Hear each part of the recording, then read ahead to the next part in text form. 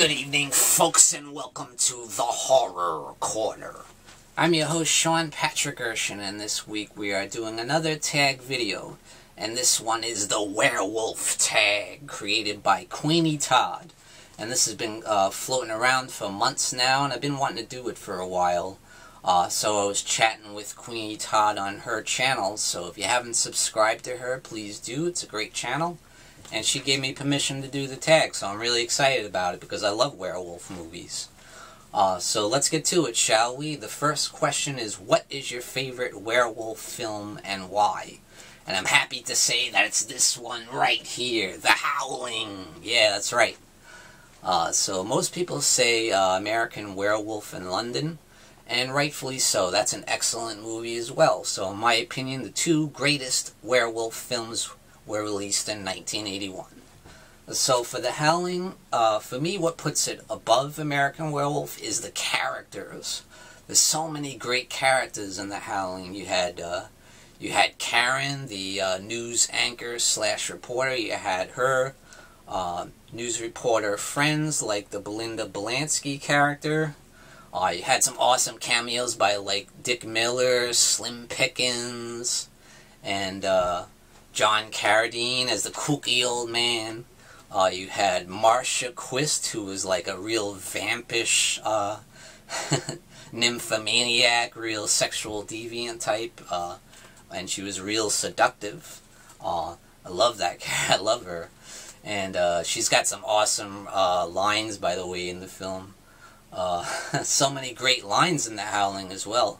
And of course you had Eddie Quist, the head werewolf, the king baddie, who's a serial killer who also happens to be a werewolf. And of course you had the psychiatrist in charge of the colony, which Karen goes to try and get rid of some of the horrific scenes she saw, you know, when she went to visit the serial killer Eddie Quist. So that really traumatized her. So she meets the psychiatrist who decides that she should go to this colony, which is a nice getaway, and there'll be group therapy meetings.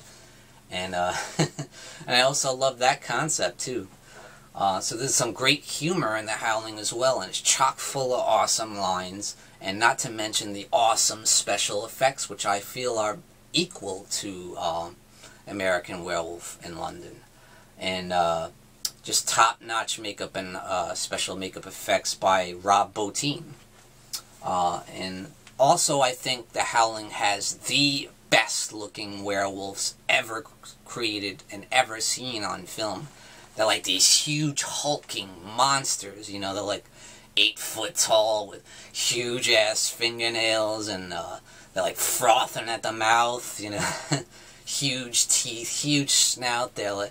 They're on their hind legs, and it's just so terrifying, and they're brutal. They look like they're gonna rip your face right off, you know. So there you have it. The Howling, for me, is the best werewolf movie ever, in my opinion. So number 2 is, are werewolves better than vampires? I'm gonna say no on that one, because I think there's a lot of more cool characteristics to being a vampire. You get the immortality, for one thing. You get the power of suggestion, the power of hypnotism, and the fact that you've got super strength, and plus you can bite somebody and suck all that life force, drain the blood from their bodies. You know, it's just a lot of awesome powers. You can change into a bat. You can change into a wolf. So many benefits to being a vampire. I think being a werewolf is more of a curse, as they showed very well in the original Wolfman by Universal Studios, played by the great Lon Chaney Jr. I really feel like that showed that curse side to being a werewolf. So awesome performance by Lon Chaney Jr. That's certainly one of the greatest werewolf movies of all time. So yeah, I think being a vampire would be better. There are some downsides, of course, as you know, sunlight can kill them. You know, they do have a lot of weaknesses, but I just think overall it would be better to be a vampire. So number 3 is, name the most brutal scene you've seen in a werewolf film. So I'm going to go with Dog Soldiers, which has a lot of brutal scenes, and it's an awesome werewolf movie, by the way. So yeah, when are we going to come out with some new werewolf movies? We need a great werewolf movie now, folks. You know, there hasn't been one since Dog Soldiers, which was years ago. So the most brutal scene in Dog Soldiers, I feel, is when the werewolf bites that soldier's neck and yanks his head right off and throws it at this dude's army jeep. And it just sits there on the hood, you know. It's brutal, it's vicious, bloody, and awesome. So that's a great movie, Dog Soldiers.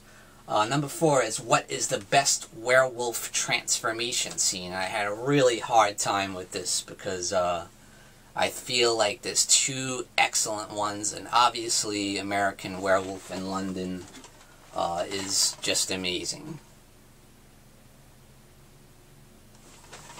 So amazing effects and makeup on American Werewolf in London during that transformation scene.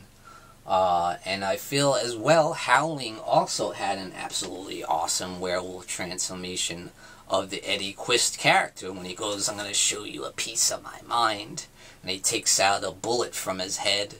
And the difference I feel in the 2 is, in the Howling, Eddie Quist is a lot more evil. I think he loves being a werewolf, and you see it in his face. You see the evil look, the evil glaze, and he just wants to show this girl what it's like to be a werewolf and how much damage he can do and the terror he can instill in her.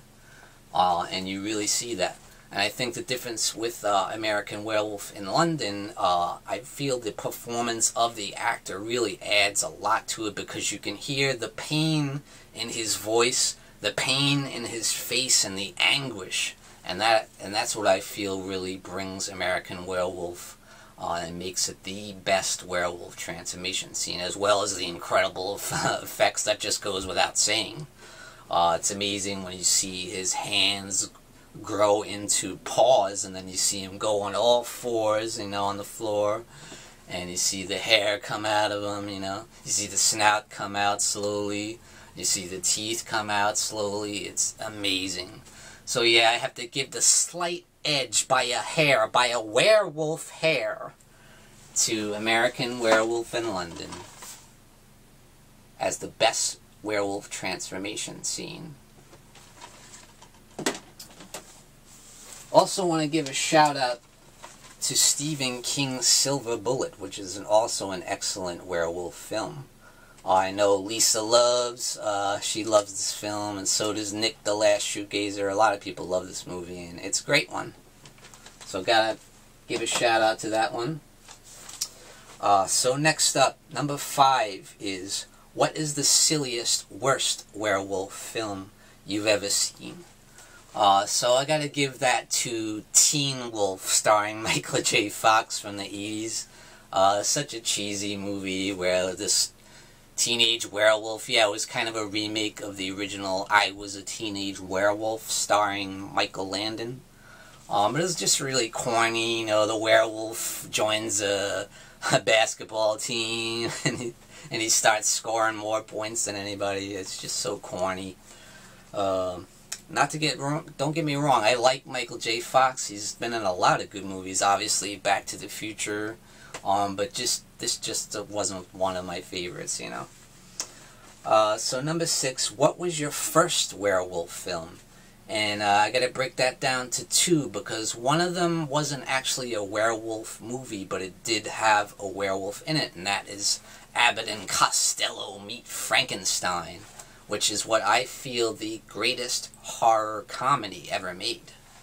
And that starred Lon Chaney Jr. reprising his role as the Wolfman. Legendary movie, by the way, which was also from Universal Studios, and it gathered all the Universal monsters together. You had Frankenstein's monster, you had the original Dracula played by Bela Lugosi, and you had Lon Chaney Jr. as the Wolfman. So that was technically my first, but it's not a completely a werewolf movie, but my first complete werewolf movie that I ever saw was The Howling. So, I saved the best for first. The Howling was my first full-blown werewolf movie. So number 7, what is your favorite werewolf legend? And I'm going to go with the classic fairy tale, Little Red Riding Hood. Such a classic story, and I love it. I loved when my parents would read me that little book, you know, and looking at the awesome drawings, and it was so intriguing to me, that story. I love it. So yeah, Little Red Riding Hood, that's my favorite. So now it's my turn to tag some people, and it took me a little research to find out who hasn't done this one yet, but I did find a few people. HorrorMetal, that's right, Hellhound, I'm calling you out. So Bronco Juggalo Talks Movies, Dave Maggot, Rusting Willpower, and another guy who's just returned from a little bit of a sabbatical, and that is Movie Massacre. So guys, answer the call and do the werewolf tag. Be sure to give Kweeny Todd the credit. And thank you guys for joining me, Sean Patrick Erschen, in the Horror Corner. Tune in and stay scared.